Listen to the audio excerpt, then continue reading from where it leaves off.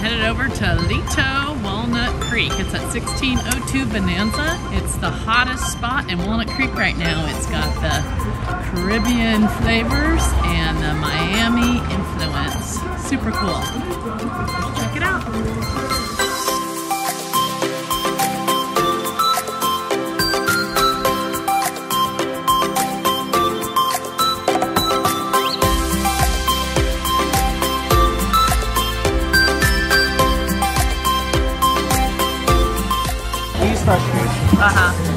Gorgeous.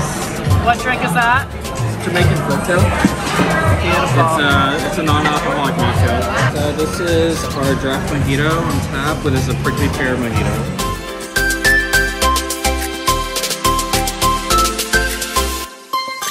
I just was fortunate enough to have Rolla walk by, and she recognized me from when I used to own the business down the street. Hi Rolla, great to see you.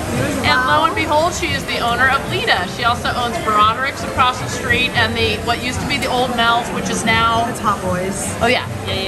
So anyway, thank you for saying hi and congratulations. Is this place as successful as it looks like? And I've heard amazing things about it. Yeah, I mean, my partners and I, you know, I had an eye on this location just from kind of watching it come together from 𝒮𝓃𝒾𝑒, and it became available, so we kind of like jumped all over it. It was a brand new building, a brand new space. What is your background to be able to have the confidence to open a Caribbean restaurant? You know, we have a lot of, you know, experience within the group, the ownership. One of the partners had a little experience in jerk chicken concept. Yum. But we actually kind of went above and beyond that because we're not like a jerk shack. We're a lot more than that. Yes. We kind of brought a different culture here.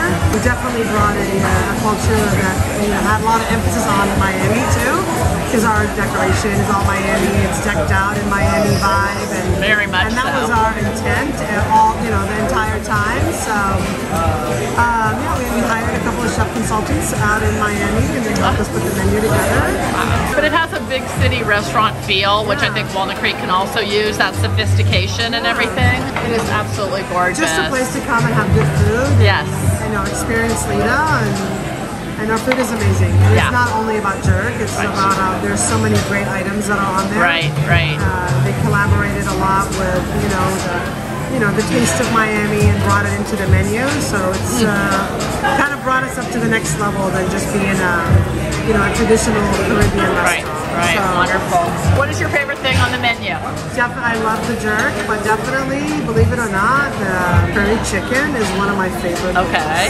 Empanadas are excellent. Okay. I haven't ordered yet, so I'm listening. And then the blue tortillas, those are really, really good too. Yeah.